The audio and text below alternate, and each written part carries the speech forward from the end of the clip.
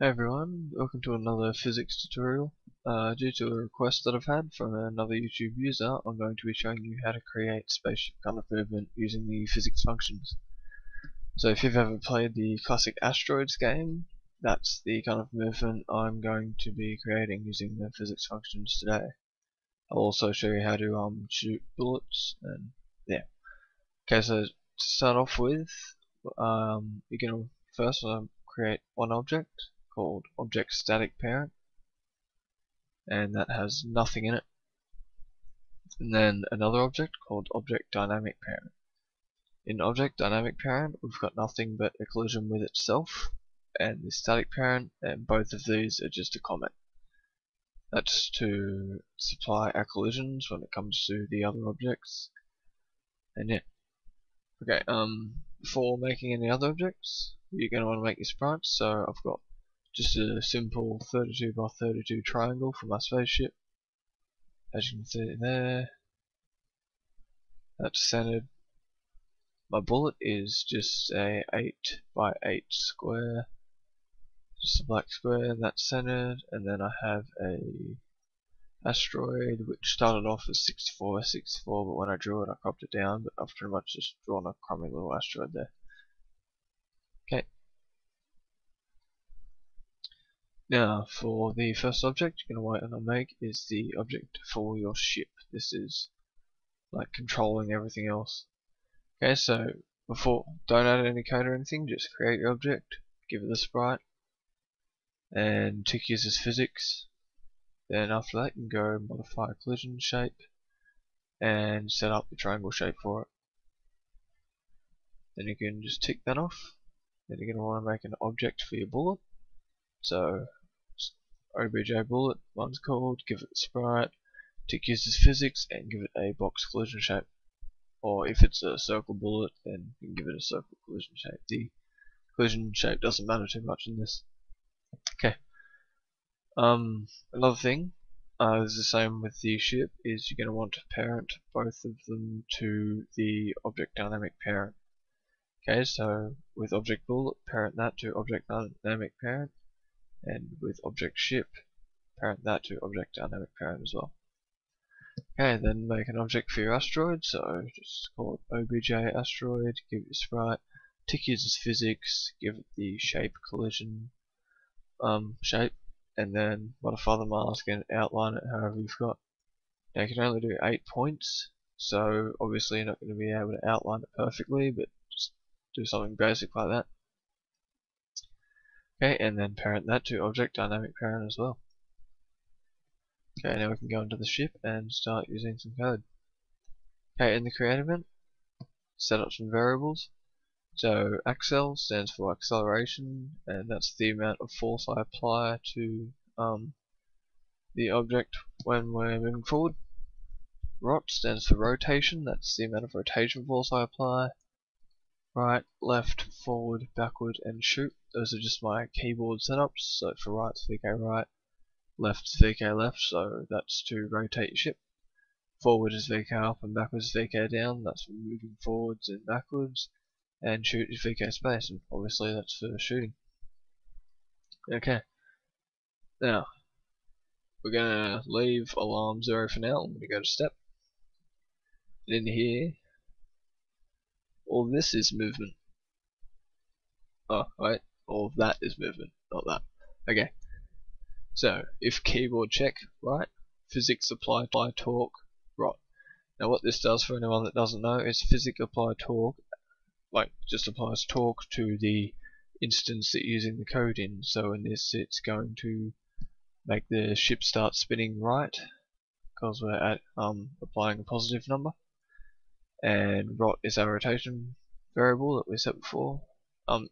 If this is too fast in your game and you don't like that speed, then just change the value, and it won't affect like anything. It won't give you any errors or anything like that. Okay, straight beneath that we've got physics. Sorry, not physics. If keyboard check left, then physics apply torque, and instead of rot it's minus rot, so that way we're going to be turning left instead of right. Okay, if keyboard check forward, then physics apply local force 0, 0, accel, which is our acceleration variable, and 0 again. Now, because this is physics apply local force, it always pushes you in the same direction according to a vector that GameMaker has. I can't really explain it properly. Basically, the x local and y local is always relative to the center x and y of your object. So in this case, we'll be applying the force to the middle of the ship, which is 0 and 0. If you were going to apply it, say, centered y, but to the left a bit of your object, then you'd go like minus 32, 0, XL, and then 0, and then that would apply it further over to the left. Okay, so those are your local x and y coordinates for the force. Then x force local is the amount of force that you're applying. So in this case, we're wanting to go forward, so we apply a positive number, and then that's on the x-axis because x, like positive x, is the 0 rotation, I guess, for GameMaker.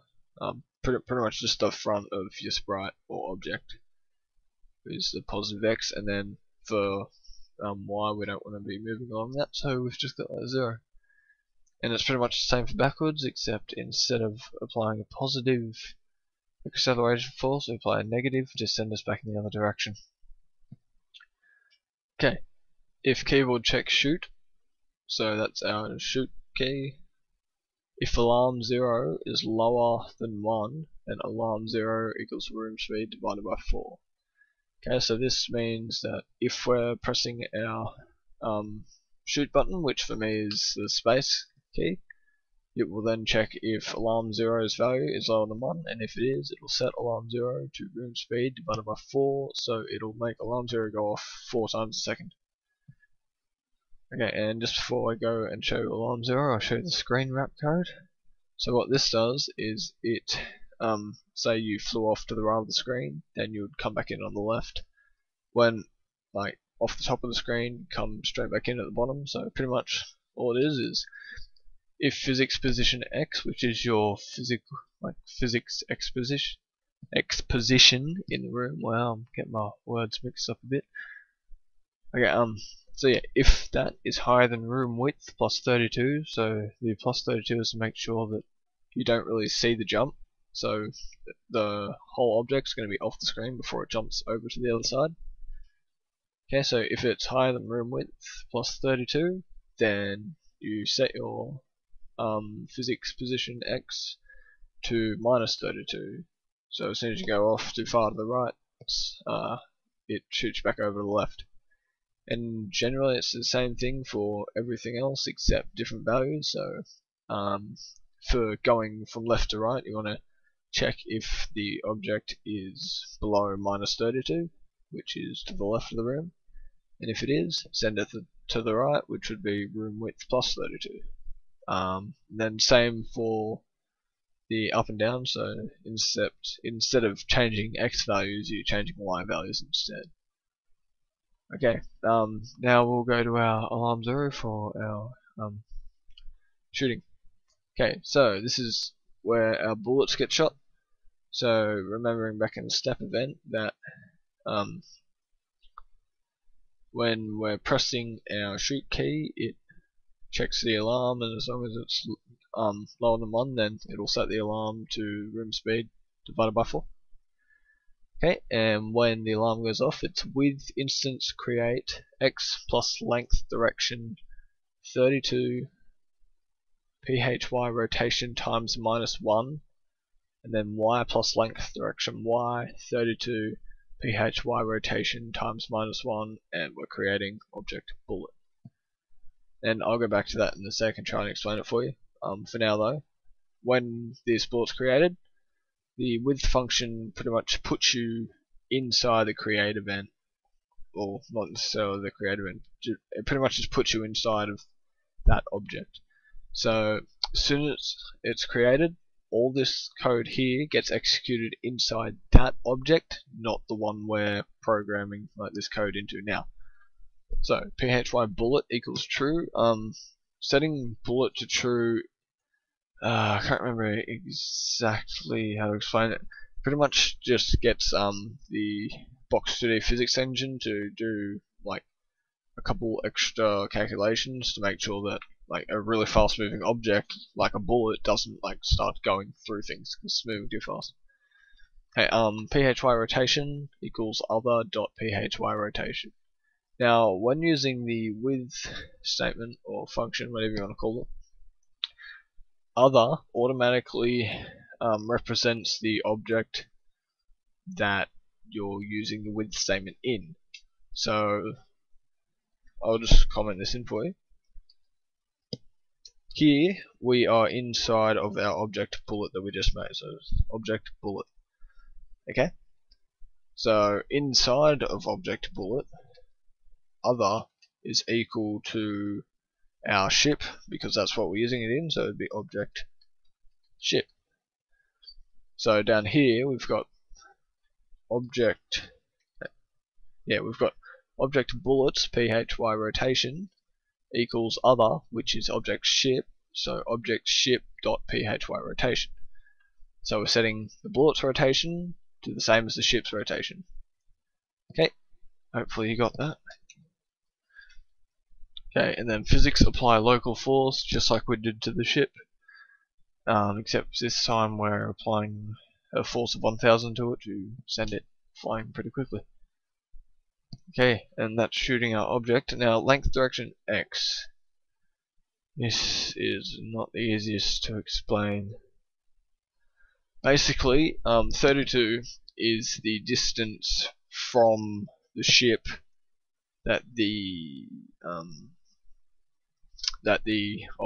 bullet object will be created at. So let's say if I get paint.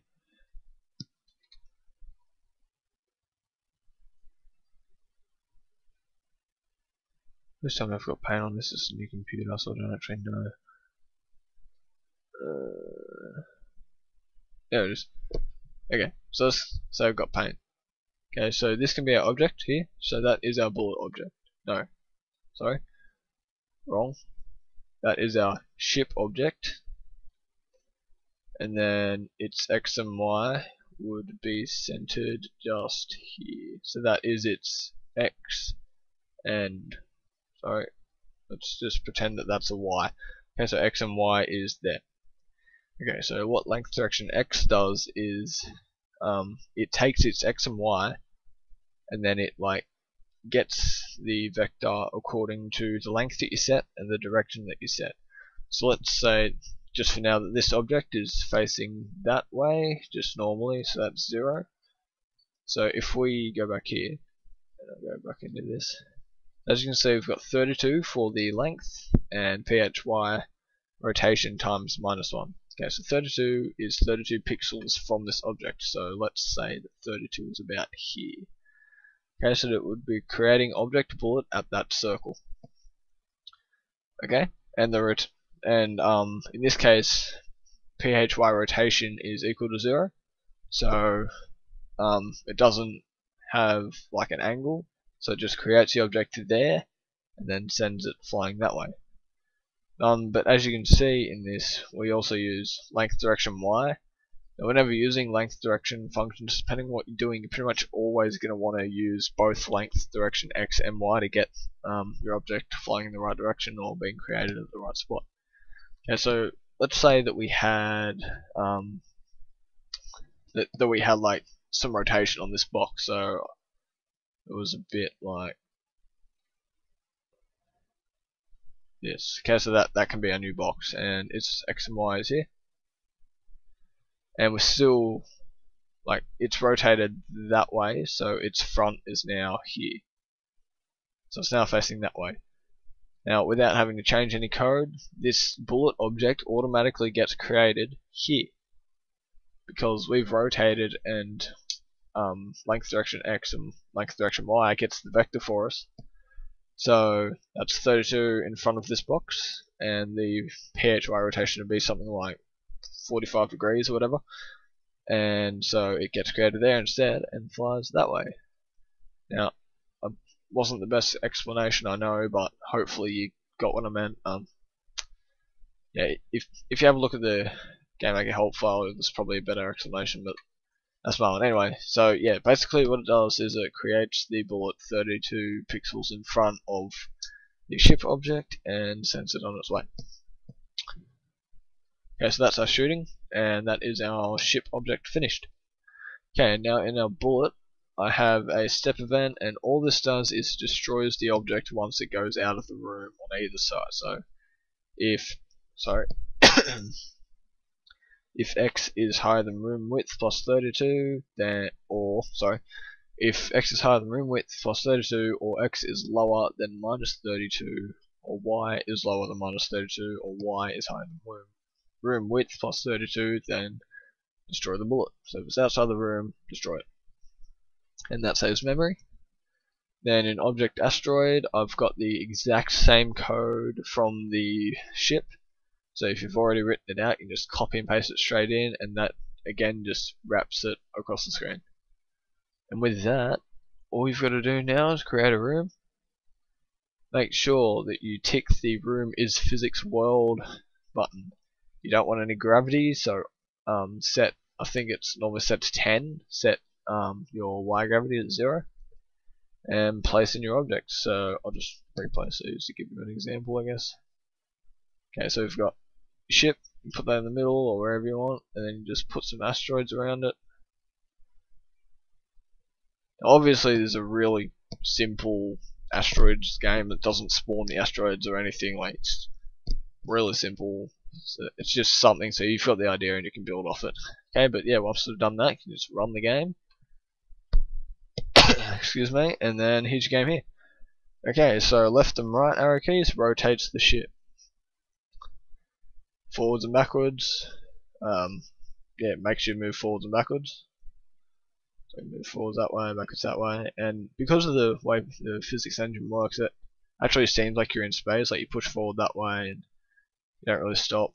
To really make it seem real, what you can do is, I'll just exit out of this, go to object ship, and your linear dampening and angular dampening, set that to 0. So then there's like no real friction as it would be in space.